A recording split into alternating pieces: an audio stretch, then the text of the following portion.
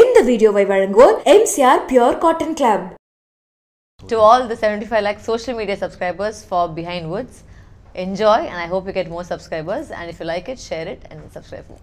எனக்கு புதுசாக இருந்து அந்த எக்ஸ்பீரியன்ஸ் ஆக்டரை நான் பண்ணி தான் ஆகணும்னு நினைக்கிறாங்க. ஆக்சுவலாக மீனவர் சமுதாயம் அவங்கள வந்து கன்ஃபார்மாக ஹர்ட் ஆகுதுன்னா நான் மாற்றிக்கிறேன்னு சொல்லிட்டு அவர் அது ஓகேன்ட்டார். செட்டில் எல்லாத்தையுமே எப்பவுமே வந்து யாரன்னா பாப்பார் யாரா ரொம்ப டல்லாக இருந்தால் அவங்க டீஸ் பண்ணி பூஸ்ட் பண்ணி எதனா ஒரு விஷயம் கலகலகலன்னு தான் இருக்கும். அவர் வந்து நான் செம்மையாக இருப்பார், ஆக்டிவ் ஆகிடுவார். ரியல் லைஃப்பில் கேமரா முன்னாடியும் ஜாலியாக தான் இருப்பாங்க. அவங்க ஓகே ஒரு ஜாலியான ஒரு சோல் அவங்க. ஆக்சுவலாக வந்து செம்ம ஓப்பன். இந்த மாதிரி ஒரு லைஃப் ஸ்டைலு இவ்வளோ கஷ்டமான ஒரு லைஃப் ஸ்டைல் இருக்குது ஆக்சுவலாக ஜெயிலு உள்ள. இந்த லைஃப் ஸ்டைல் இப்போ என்னை பார்த்தா யாருமே நெக்ஸ்ட் அந்த லைஃப் ஸ்டைலுக்குள்ளே போக மாட்டாங்கல்ல.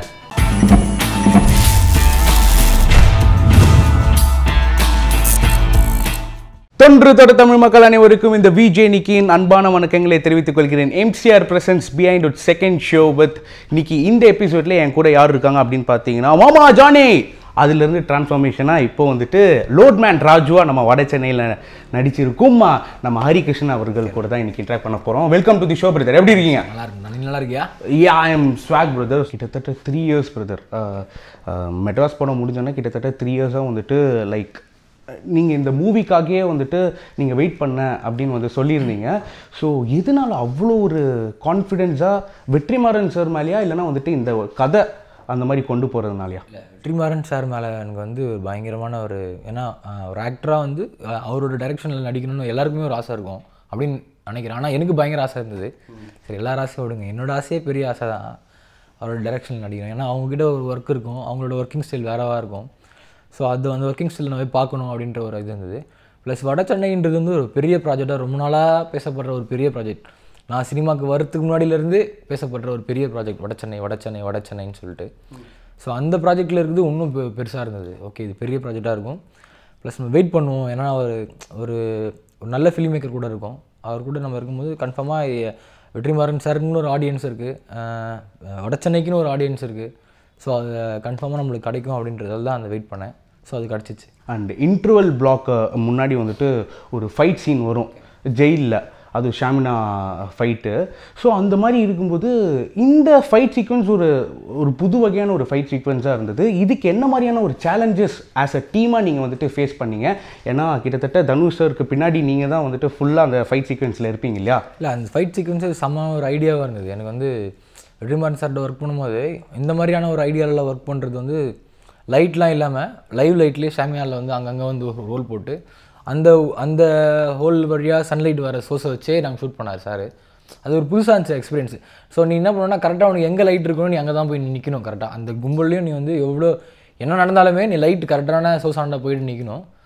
ஸோ அந்த எக்ஸ்பீரியன்ஸ் சூப்பராக இருந்தது. அது இல்லாமல் அது செமையான ஒரு ஐடியா வேறல்ல. ஸோ அந்த ஐடியாவில் ஒர்க் பண்ணுறதே ஒரு இன்ட்ரெஸ்டிங்காக இருந்தது. ஸோ எல்லாருமே டீம் ஒர்க்காக சூப்பராக பண்ணாங்க அது ஆக்சுவலாக. அண்ட் இந்த படத்தில் ஒரு நியூட் சீன் கூட வருது இல்லையா? நீங்கள் நியூட் சீனில் நடிச்சிருப்பீங்க. கிட்டத்தட்ட ஏர் சர்டிஃபிகேட் கரெக்டாக கொடுத்துருக்காங்க. ஸோ நியூட் சீன்ஸ்லாம் நடிக்கும்போது ஒரு ஹெசிடேஷன், ஒரு கூச்சம் இருக்கும் இல்லையா? அந்த டைம் அப்போது உங்களுக்கு ஏதாச்சும் ஒரு கூச்சம் அந்த மாதிரி ஏதாச்சும் உங்களுக்கு இருந்ததா? இல்லை, அதான் ஆக்டராக அது பண்ணும்போது செம்ம ஹாப்பியாக தான் இருந்தது. எனக்கு கூச்சம்லாம் கிடையாது. என்ன சொல்கிறது, வெற்றிமாறன் சார் படங்களில் பொதுவாக அந்த ராவான கேரக்டர்ஸ்லாம் இப்படி தான் இருக்கும். ஸோ அவரோட இது வந்து அவருக்கு புதுசு கிடையாது. எல்லா படத்துலையுமே அந்த மாதிரி ஒரு கேரக்டர்ஸ் இருக்குது. ஸோ இந்த மாதிரியான ராவாக ஒர்க் பண்ணும்போது எனக்கு புதுசாக இருந்தது. அந்த எக்ஸ்பீரியன்ஸ் ஆக்டரை நான் பண்ணி தான் ஆகணும்னு நினைக்கிறாங்க. ஆக்சுவலாக மீனவர் சமுதாயத்திலேருந்து ஒரு கோரிக்கை வைக்கிறாங்க. இந்த மாதிரி ஃபஸ்ட் நைட் சீன் இந்த படத்தில் வந்துட்டு தூக்கணும் அப்படின்னு வந்து சொல்லியிருந்தாங்க. நிறைய வேரியஸ் ரீசன்ஸ் இருந்தாலும் வெற்றிமாறன் சார் லாஸ்ட்டில் வந்துட்டு சரி ஓகே தூக்கலாம் அப்படின்னு வந்துட்டு பேசியிருக்காங்க. ஸோ இதை நீங்கள் எப்படி பார்க்குறீங்க? சார் வந்து அவரோட பாயிண்ட் ஆஃப் வியூ வந்து ஒன்று ஒர்க் பண்ணார். இது வந்து என்ன சொல்கிறது, அது வந்து மீனவர் சமுதாயம் அவங்கள வந்து கன்ஃபார்மாக ஹர்ட் ஆகுதுன்னா நான் மாற்றிக்கிறேன்னு சொல்லிட்டு அவர் அது ஓகேன்ட்டார். ஏன்னா ரெண்டுமே அவர் தான் பண்ணியிருக்காரு. ஸோ அவரோட பாயிண்ட் ஆஃப் வியூலேருந்து தான் பார்க்க முடியும். நம்ம பாயிண்ட் ஆஃப் வியூலேருந்து அப்படியும் பார்க்கவே முடியாது. என் பாயிண்ட் ஆஃப் வியூலேருந்து பார்க்கணுன்னா நான் வந்து ஒரு ஆர்ட்டை தான் பார்ப்பேன். அது நான் வந்து அந்த சீக்வன்ஸ் வந்து ஒரு ஆர்ட்டாக இருந்தது எனக்கு. ஆக்சுவலாக சூப்பரான ஒரு ஆர்ட்டாக இருந்தது. நான் அடுத்த ஜெனரேஷன் தான். ஸோ மீனவர் சமுதாயம் அவங்களுக்கு வந்து பாதிக்குதுன்னா ஸோ சார் அவங்க கூட ஒர்க் பண்ணியிருப்பார், அவங்க கூட பேசியிருப்பார். ஸோ அவங்களுக்கு ஹர்ட் ஆகுதுன்னா அது கன்ஃபார்மாக தூக்கியிருப்பார். மெட்ராஸ் படத்தில் ஜானி வந்துட்டு நம்ம ரியல் லைஃப்பில் நம்ம ஏதாச்சும் ஒரு கேரக்டர் நம்ம பார்த்துருப்போம், நம்ம ரியல் லைஃப்பில் எங்கேயாச்சும் ஏரியாவில் பார்த்துருப்போம். பட் இந்த லோட்மேன் ராஜு வந்துட்டு அவ்வளோ சீக்கிரமாக நம்ம வந்துட்டு பார்த்தது இல்லைல்ல. ஸோ இதுக்கு என்ன மாதிரியான ஒரு ரெஃபரன்சஸ் தேவைப்பட்டது அண்ட் வெற்றிமாறன் சார் வந்துட்டு உங்களுக்கு என்ன மாதிரியான ஒரு ரெஃபரன்ஸ் கொடுத்தாரு? ஆக்சுவலாக அதான் லோட்மேன் ராஜுன்ற கேரக்டர் நான் என்ன கேரக்டர் பண்ணுறேன்னு எனக்கு தெரியாது. வடச்சென்னையில் சார் திடீர்னு கூடுவார், இதை இந்த சீன் நடி அப்படின்னாரு.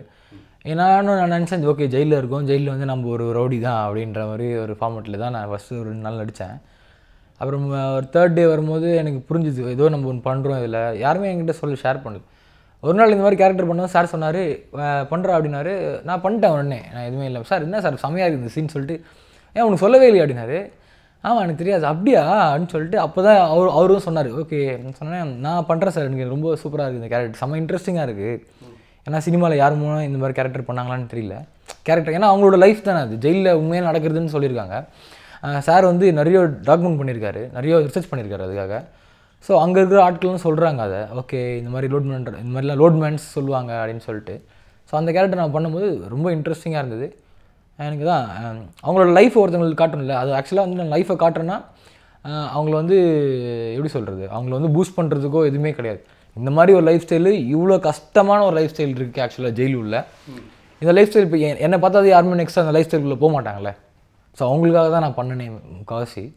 இந்த லைஃப் ஸ்டைலுக்குள்ளே அவங்க போகக்கூடாது அப்படின்றது தான். அப்படி இருந்தால் என்னோட இது ஏன்னா எனக்கு தெரிஞ்ச அப்புறம் லோட்மேன்ற விஷயம் எனக்கு தெரிஞ்சிட்ட அப்புறம் இந்த மாதிரி லைஃப் ஸ்டைலுக்குள்ளே யாருமே போகக்கூடாது, அது வேணாம், அது கஷ்டம்தான். எதுக்கு எவ்வளோ என்ஜாய் பண்ணுறது இருக்குது வெளில ஃப்ரீடமாக. படத்தில் பார்க்கும்போது ஜாலியாக ஒரு ஃபன்னான எலிமெண்ட்டாக இருக்கும். ஆனால் நீங்கள் ஒரு கேரக்டராக அவனை நீங்கள் ஒரு ஆளை வச்சு நீங்கள் பார்த்தீங்கன்னா இந்த ஆள் இப்படி போயிட்டு வரான், இதுக்காக மட்டும் இப்படி போயிட்டு வரான் அப்படின்னா எவ்வளோ கஷ்டமான ஒரு வேலை அது. சண்டைக்கோழி 2 அதில் நீங்கள் வந்துட்டு கிட்டத்தட்ட உங்களுக்கு தான் ஒரு மெயின் கேரக்டரே நீங்கள் தான் வந்துட்டு ப்ளே பண்ணுற மாதிரி நாங்கள் வந்துட்டு பார்த்தோம். So tell us about that. அது ஒரு டிஃப்ரெண்ட்டான எக்ஸ்பீரியன்ஸ் தான் அது. ஆக்சுவலாக வந்து சிட்டி படமே நான் நடிச்சிட்ருக்கேன், இங்கே நார்த் சென்னை இந்த பேஸ் பண்ண படமே நடிச்சிட்ருக்கேன். கொஞ்சம் சவுத் மதுரை படம் போனோடனே எனக்கு ஒரு டிஃப்ரெண்ட்டான ஒரு விஷயமா எனக்கு நிறைய கற்றுக்கிட்டேன். லிங்குசாமி சார்கிட்ட ஒர்க் பண்ணுறது அதுவும் பெரிய விஷயம், அதுவும் பெரிய பிளெஸ்டிங் லைஃப்பில். அதுவும் அவரோட படத்தில் இவ்வளோ மேஜரான ஒரு பார்ட்டில் இருக்கிறது இன்னும் பெரிய விஷயம். ஏன்னா என்னோடய நெக்ஸ்ட் லெவலுக்கு வந்து அது ஒரு உண்மையாகவே ஒரு பெரிய ஸ்டெப்பாக இருக்கும் அது அந்த படம். சூப்பர். கிட்டத்தட்ட ஆக்சுவலாக வந்துட்டு உங்களை வச்சு தான் சண்டையே வரும் இல்லையா? இது ஹீரோக்கும் சரி வில்லிக்கும் சரி உங்களை வச்சு தான் ஒரு சண்டையே வரும். ஸோ விஷால் சார் வந்துட்டு ஆன் செட்டில் உங்ககிட்ட என்னெல்லாம் ஷேர் பண்ணியிருக்காரு? அவர் வந்து ஜாலியாக இருப்பார், ஜாலியான ஒரு பட்டி தான் அவர். செம்ம ஜாலியாக எல்லார்ட்டையும் கேஷுவலாக இருப்பார், வருவார், விளாடுவோம். நாங்கள் டெய்லியும் ஈவினிங்கில் கிரிக்கெட் விளாடுவோம். செட்டில் எல்லார்ட்டையும் எப்பவுமே வந்து யாரன்னா பார்ப்பார், யாரும் ரொம்ப டல்லாக இருந்தால் அவங்களை டீஸ் பண்ணி பூஸ்ட் பண்ணி எதனா ஒரு விஷயம் கலகலகலன்னு தான் இருக்கும். அவர் வந்து அண்ணா செம்மையாக இருப்பார், ஆக்டிவ் ஆகிடுவார். அது இல்லாமல் நிறைய விஷயங்களே ஹேண்டில் பண்ணுவார் அவர். இது இல்லாமல் சினிமா இல்லாமல் நிறைய போவார், ஃபோன் பேசுவார், இது ஹேண்டில் திடீர்னு நடிப்பார், வந்து திடீர்னு ஃபோன் பேசுவார், திடீர்னு யாருன்னா வருவாங்க. ஒரு ப்ரெஷருக்குள்ளேயே வந்து அவர் இவ்வளோ ப்ரெஷர்லேயும் இந்த படம் பண்ணது வந்து ஒரு சூப்பரான ஒரு விஷயம். ஒரு ஆக்டரால் வந்து அவ்வளோ ப்ரெஷரை ஹேண்டில் பண்ணி நடிக்கிறது ஒரு பெரிய விஷயம். அண்ட் வரலட்சுமி மேம் இதில் வந்துட்டு வில்லியாக நடித்தாலும் அவங்களோட ஜாலி பாட்டு வந்துட்டு நிறைய பேர் வந்துட்டு சொல்லியிருக்காங்க. ரியல் லைஃப்பில் கேமரா முன்னாடியும் ஜாலியாக தான் இருப்பாங்க. அவங்க ஒரு ஜாலியான ஒரு சோல். அவங்க ஆக்சுவலாக வந்து செம்ம ஓப்பன், ரொம்ப பியூராக இருப்பாங்க, செம்ம ஓப்பனாக இருப்பாங்க, செம்ம ஜாலியாக இருக்கும். அவங்க வந்தாலே செம்ம ஜாலியாக இருக்கும். அது ஏன்னே தெரியாதாங்க, எதுவுமே வச்சுக்க மாட்டாங்கன்னு நினைக்கிறேன். உள்ள ஓப்பனாக அப்படியே இருப்பாங்க.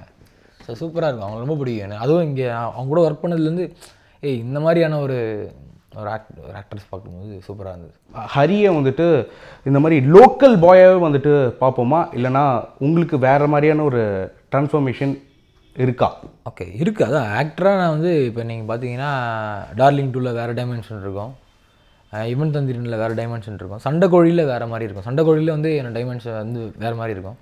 ஸோ இதுக்கப்புறம் நான் வந்து அது கிராஃபை மாற்றி என்னோடய கதைகள் எனக்கு என்ன மாதிரி கதைகள்லாம் கிடைக்குதோ, எந்த மாதிரி கதைகள்லாம் என்ன சூஸ் பண்ணுதோ நான் அதுக்கேற்ற மாதிரி adapt ஆகிடுவேன். So thank you so much. Thank you bro, super.